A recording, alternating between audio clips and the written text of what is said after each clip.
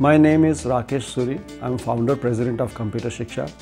We formed Computer Shiksha to resolve the challenges of schools in India to offer computer education. The challenge they had was there were no computers, there were no teachers, there was nobody to maintain those computers, no course curriculum, no assessment services, and no certification. We at Computer Shiksha, over 7 years journey, have resolved each and every component of the challenge.